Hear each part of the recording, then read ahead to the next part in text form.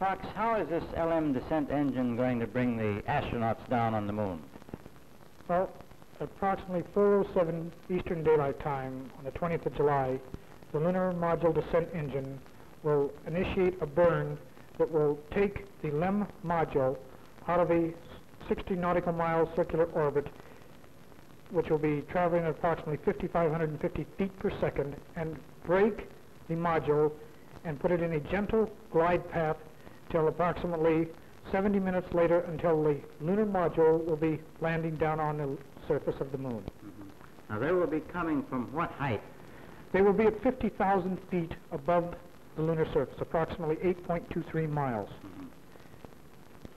And the engine will be operating at various thrust levels to enable the astronauts to see landing sites on the moon. They are scheduled to land in the Sea of Tranquility, but if for any reason, when they get to approximately 100 to 150 feet above the lunar surface, they decide that either the surface has too much of an angular slope, has depressions or rocks, they will then be able to hover over the surface of the moon and move along looking for a new landing site.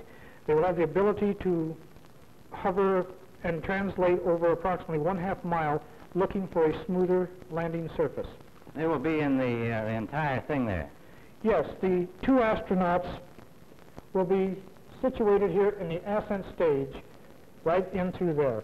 The descent engine, the lunar module descent engine, is the one right here.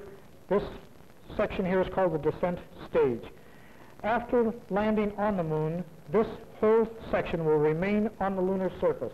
It will be detached from the ascent stage with the two astronauts, and this ascent engine right in here will be used to take them off the lunar surface and back to the command service module.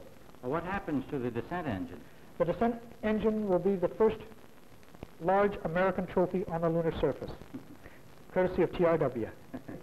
And that will be the calling card. That will be our first calling card. The astronauts will leave television cameras, they will leave the plaque on the lunar surface, but this will be the largest item that the United States will have landed on the lunar surface. Well, what are the chances of something misfiring, something going wrong there? No chance. No chance. You seem pretty confident. It will work.